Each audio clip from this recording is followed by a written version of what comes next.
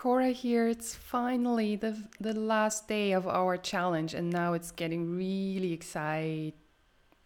And it's because I am a designer, as you know, and I'm doing this for 15 years. And it's always a wonderful experience when my students creating for themselves. Then suddenly all our work get to or come to a new blossom, and I see you already freaking out at the end, having your mood board designed all by yourself.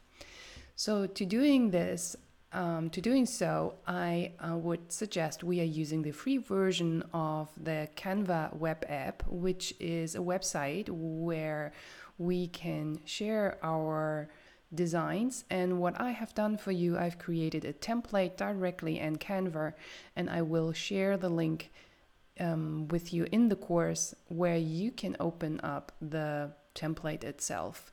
But first, if you have not an account with Canva, I highly suggest to create one. You have three options here. One is to sign up with your Facebook sign up information, which will give you the opportunity to share directly from Canva with your Facebook profile, and you can select where you want to show up with the new design you have created in Canva.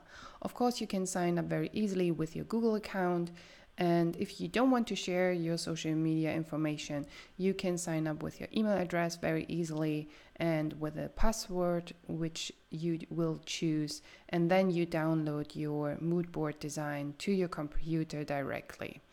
Okay, and if you have an account, of course, you can log in here very easily, and then we walk from here.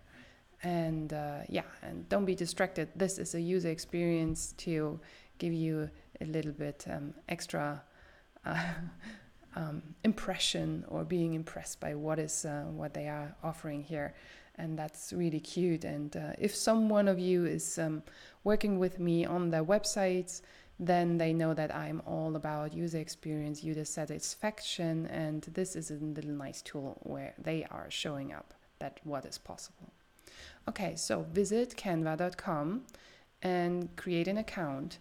And when I share the template, the master template for your mood boards, please, I can't stretch this enough, copy this to your account first. I will now record a tutorial specifically for that, because if you don't copy this master template, then you are working on the master template and everybody is seeing what you are doing and don't have a chance to copy the master template by themselves and create their own designs, because you are occupying the master template.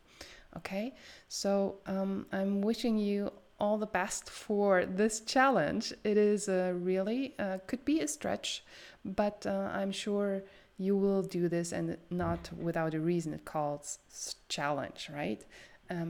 Reach out to Anna or to Darcy, who are very good with this stuff as well, if you have any issues or you have more questions. I'm seeing you in the Facebook group. Love ya. Bye.